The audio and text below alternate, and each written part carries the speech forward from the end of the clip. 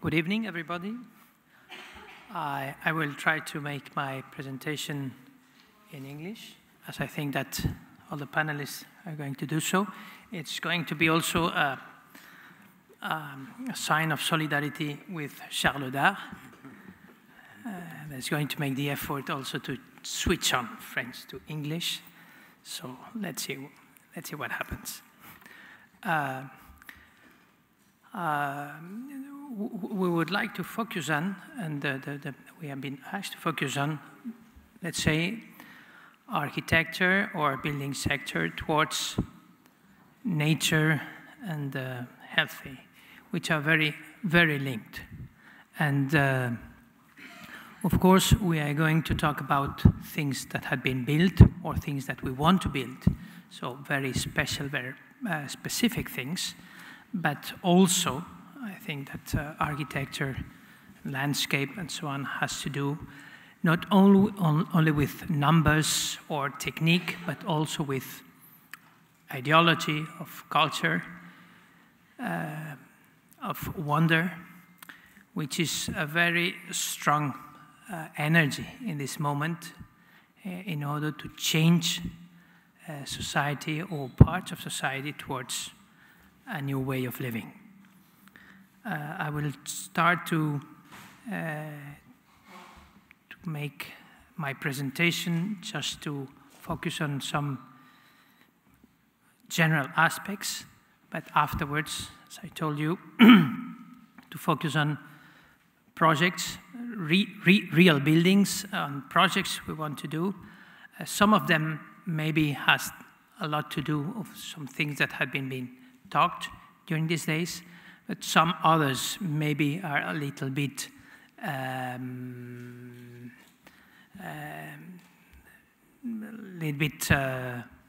reactive, or a little bit that can put things on the table in order to talk about. Of course, the first idea is that our industrial society has a wonder to live in nature without transforming it, some sort of real paradise that we think that's something that our rules, our laws, our techniques is able to make this wild environment in something very friendly. I don't know if I can push next one. It's myself that can do it.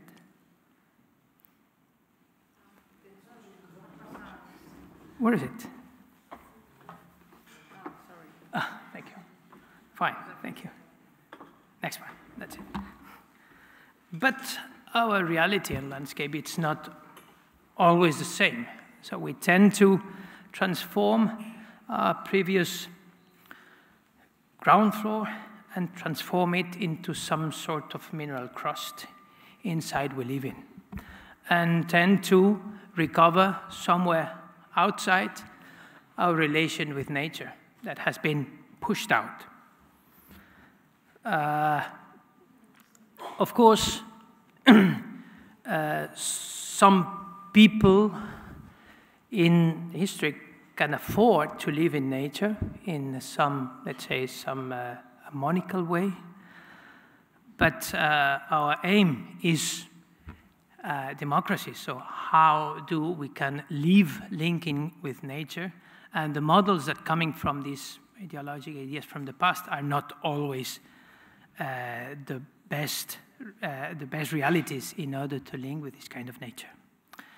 And maybe there are some ways of building our cities and connecting our territory, which are infrastructures, that they might be not so fancy, not so nice, not so friendly, but we can think about them in another terms. So the idea that this kind of infrastructure can be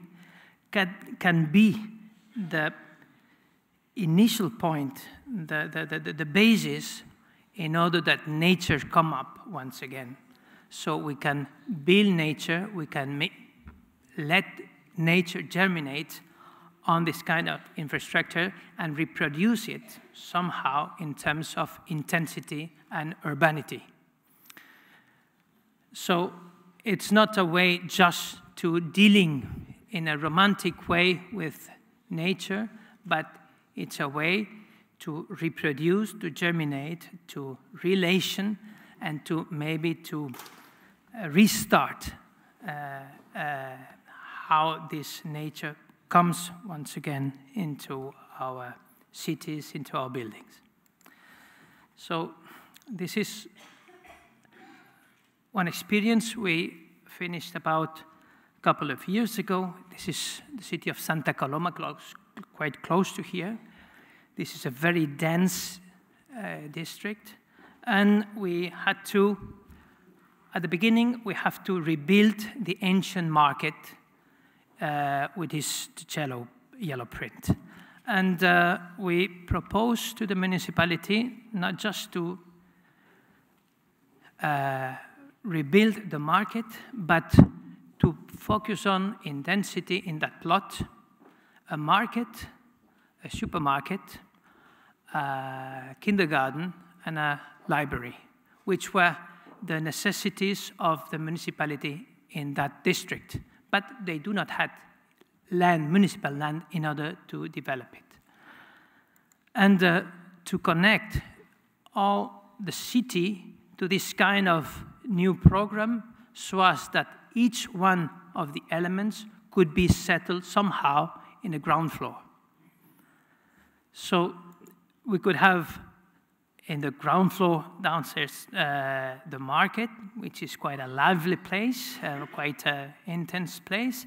But in the top, we have the supermarket, and we have the kindergarten, which is some sort of, let's say, program that you have the ambience and the scale of what happens in the outskirts of a city. So you have somehow, let's say, a small town or a relation with nature in the center of the city, in the center of the density, of the urban density. So that means that, another example. This is a proposal in order to make a campus for research linking to the hospital for cancer hospital, which is in the way from the center to the airport.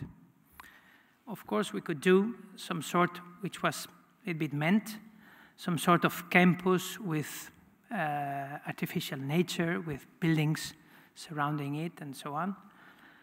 But we proposed to build an infrastructure that hosts inside the conditions, natural conditions that were needed in order to make research and relations inside the building, but then to present to the outside, this outside which is strong, of cars and railways and so on, to present this kind of artifact which is not nature, but an instrument in order to host nature inside. This is not used to that, and this kind of courtyards that going down. This is the cross-section. The structure itself is able to produce part of the temperature and the natural conditions that are needed inside. The infrastructure itself, like PV panels connecting with the ground, the winter gardens, and so on. So as that the inside conditions of the building are somehow natural ones, the proper conditions of sound, of light, of vegetation, in order to deal with the relationship of people, with the peacefulness for research and so on. Though outside, this is some sort of ship that is linking, is dialoguing with the city and tries to give face to this part of the city, dealing with the velocity of cars and connecting the airport with the center. So that means that it's some sort of element that doesn't want to look like nature, but just to produce or to host nature inside itself. This is also a little bit the same idea. This is a very big building. We had the opportunity to build some years ago. This is a hospital in Reus, just up in the south. So the building is trying to build a city at the end of the city and tries to start a new growth for the city. So it is building the street. It has the proportion of the city, the main city. Though this is the idea, is a big part of the hospital is underground, and the big underground and the circle. This is the public part of the building, and there are some bars at the top that are hosting the bedrooms where the people is living in the hospital. This is the idea, and this is the length of the rooms. You see, in the top of the building, you have a garden and a new ground floor. So when somebody is spending 2 or 3 days in the hospital, his relationship is not with a big building. His relationship is with a community of a small garden. This is a ground floor for him. And I like to think that because of that, because this kind of relationship, the stage of these people in the hospital and his wealthiness is going to be better, and finally, maybe his stays will be shorter.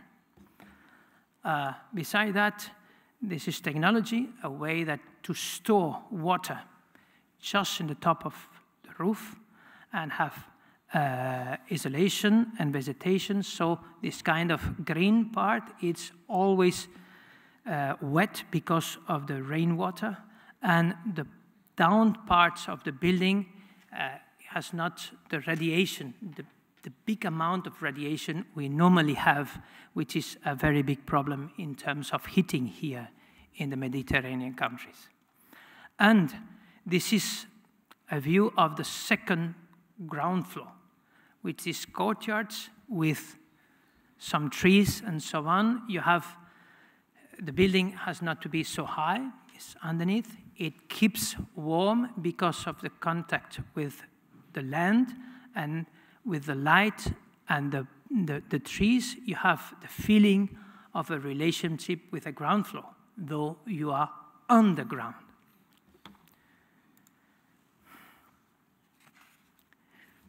This is maybe a domestical example when the city is linking with nature. Let's say nature. Our Central Park, whose name is Collserola. We have a Central Park, which is nature, but in fact, it's not. It's quite wild, let's say, or quite untouched. So the city tries to dissolve in this kind of unifamiliar typology, and we propose a house that is not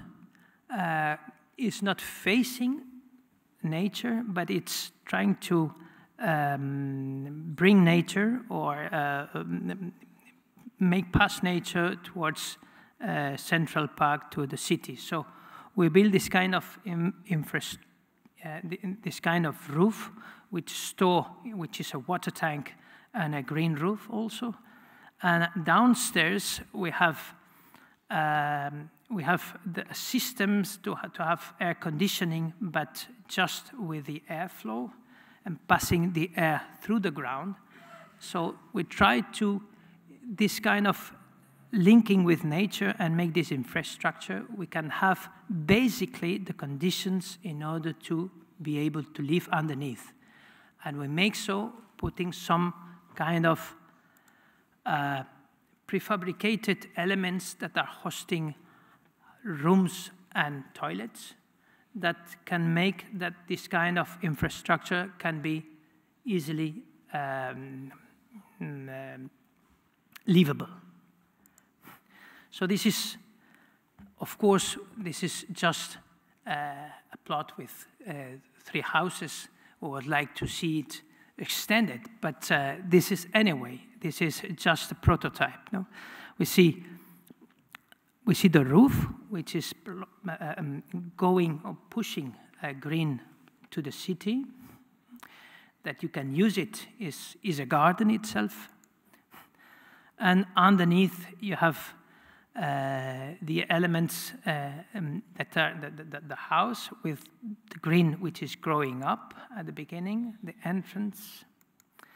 And we have these elements that are the rooms with the toilets that are facing to the city.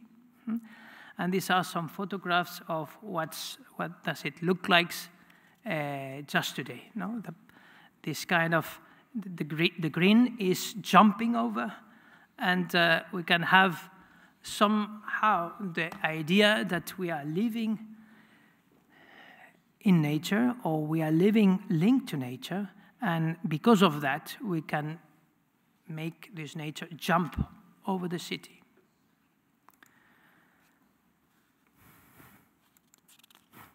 And finally, I would like to finish with this example, which is a refurbishment example of a military equipment in the city of Lérida, ancient military buildings that we recycled into, let's say,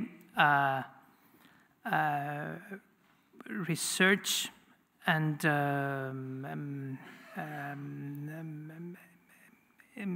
research and industrial park for the city of Lérida, linking with agroalimentario. So I don't know how to say it, but with the industry of food and so on. So this is the idea of what we found when we arrived. And our vision to think that maybe the city of the temperature in Leyde is very hard, so very cold in wintertime, very hot in summertime. Though it's a very fertile plot in order to bring out fruits and so on.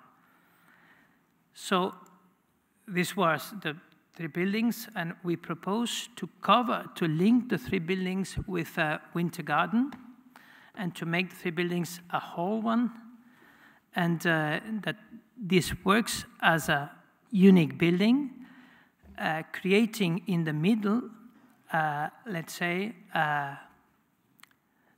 natural, artificial conditions of temperature with